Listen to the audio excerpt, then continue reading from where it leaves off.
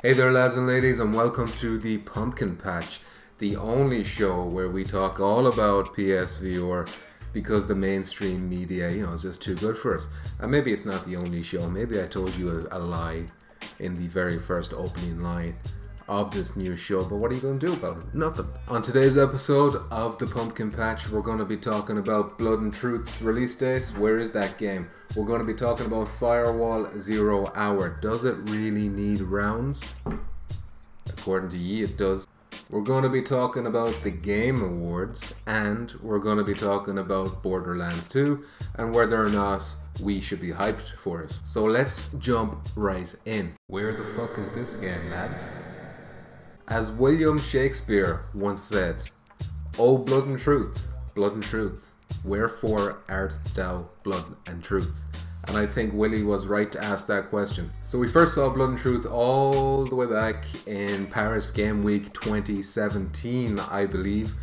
Since then, we've seen new trailers and stuff like that at like game shows and demos, hands-on impressions and things of that ilk.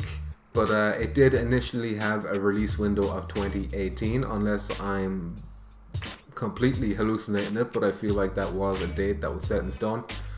And we're quickly running out of 2018, and no matter how much googling I do, I can't seem to find any details at all about the Blood and Truth release date, either if it's coming out this year or even if it's been delayed. Now, of course, why would I when the mainstream gaming media just doesn't even cover PSVR? Google is a useless tool. Okay, maybe it's not that bad, but you know what I'm saying. So it's probably safe to say that Sony London's latest game has been pushed to 2019. Now, why is that? Who knows? I mean, games do get delayed all the time. However, there have been, lots of demos and stuff like that, like I said already, and some of the feedback from that seemed to be a bit mixed. So maybe Sony London Studios has taken that to heart, and maybe they're working on these things, making things better based on the feedback that they got from these live shows. That's what I'm hoping anyway. But if you're one of the people who are hoping they're going to add in free locomotion, don't get your hopes up. That road will lead you only to disappointment. Smooth transition to Firewall 0 Hour. So here's something I wanted to ask all of you Firewall 0 Hour players out there. In particular, the ones who seem to insist that we need rounds in this game, because I know there's quite a few of you out there in that category. Can you tell me why it needs rounds? Because right now I play a match, I'm either an attacker or a defender. I finish the match, I go back to the lobby, I'm waiting 60 seconds. Usually that's not enough time for me to change my loadout, or sometimes I'll forget and I just panic, and 60 seconds is not a long time is what I'm saying. And then I hop back in and I'm on either the attack or defending side. It loops, depending on what I was on before, it switches to the opposite.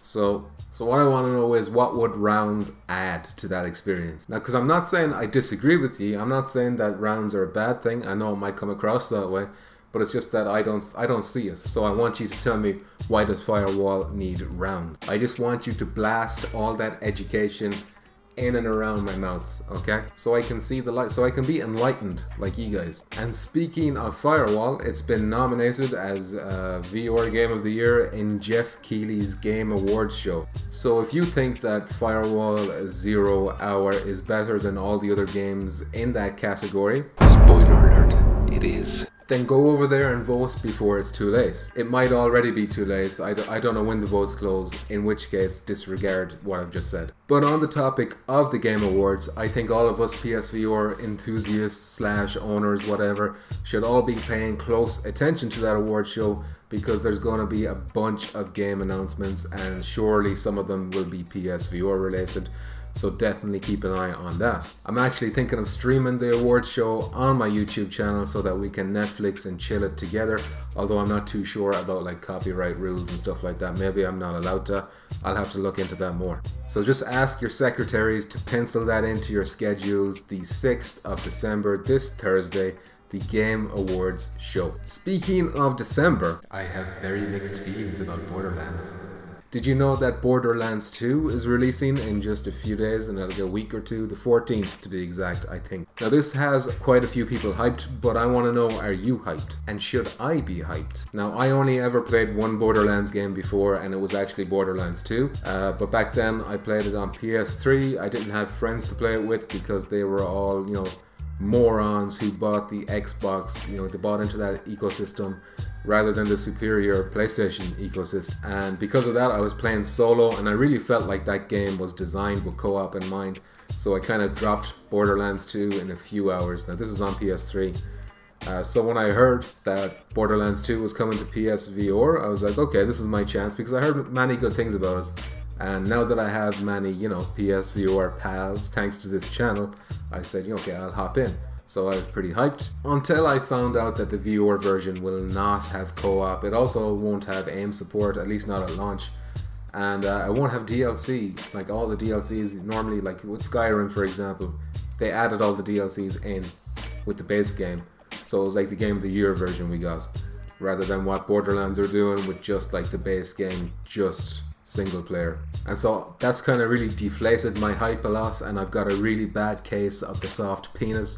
The doctor doesn't know if I'll ever get better. But I want to know what you think. Do you think we should look past these downgrades / limitations and be just hype anyway? Or is it a steaming pile of dog shit and maybe we should just wait for the price to drop before we hop in on that one? I want to know what you guys think about that. And with that, I would like to end the inaugural episode of the Pumpkin Patch. Feel free to give me your feedback on this format, but be sure to only leave me with positive feedback.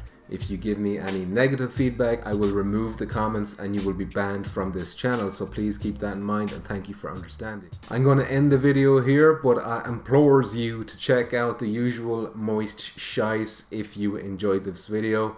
Thanks very much for watching. Bye for now.